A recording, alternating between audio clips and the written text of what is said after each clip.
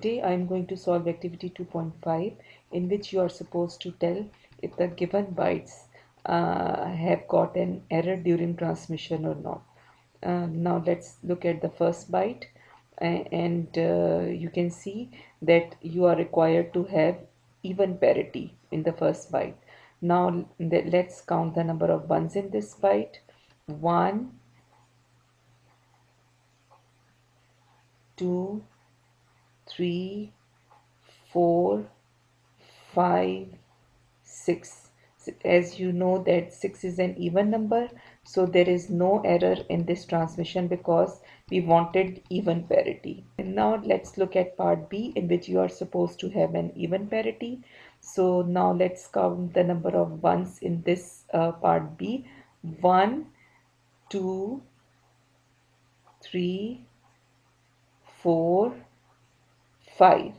So 5 is not even, so it is an odd number. It means there is some error that has occurred during transmission.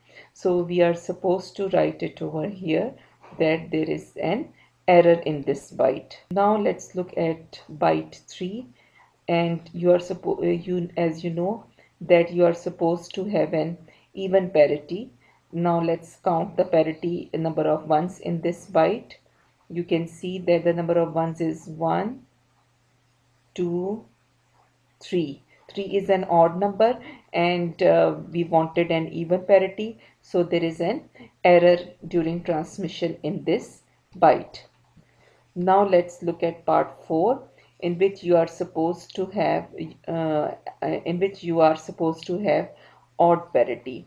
So now let's count the number of ones in this part 4. 1, 2, 3, 4, and 5. 5 is an odd number, and we required an odd parity, so it means there is no error during transmission. Now let's start solving part 5. As you can see that you are required to have an odd parity. Now let's count the number of ones in this byte.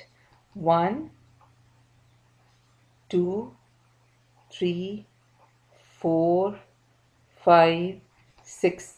As you know that 6 is an even number and you required an odd parity, so it clearly means that an error has occurred during transmission.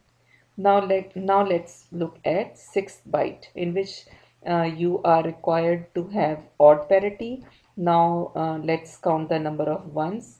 1, 2, 3, 4, 5, 6, 7, 8.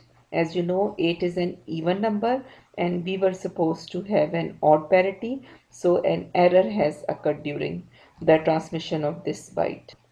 Now let's solve the next part, which is the 7th part, in which you have all zeros and you are supposed to have an even parity.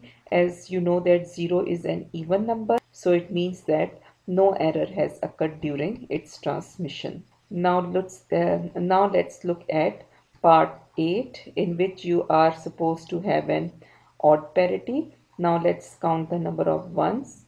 1, 2, 3, and as you know 3 is an odd number and you were supposed to have an odd parity, so it means that no error has occurred during the transmission of this byte. Now let's look at the 9th part, in which you were supposed to have an even parity. Now let's count the number of ones. 1, 2, 3, 4. As you know that 4 is an even number and you required even parity, so it means that no error has occurred during its transmission. Now let's look at the last part, in which you are supposed to have an odd parity. Now let's count the number of ones. 1, 2, 3, 4, 5. As you know that 5 is an odd number and you required an odd parity. So it means that no error has occurred during the transmission of this byte. Now let's look at question number 2, in which you have been asked that in question 1, where an error occurred, can you work out which bit in the byte was changed during transmission? The answer is this: we cannot find out where the error occurred during transmission. This was about activity 2.5. We will solve activity 2.6 next time. Thank you.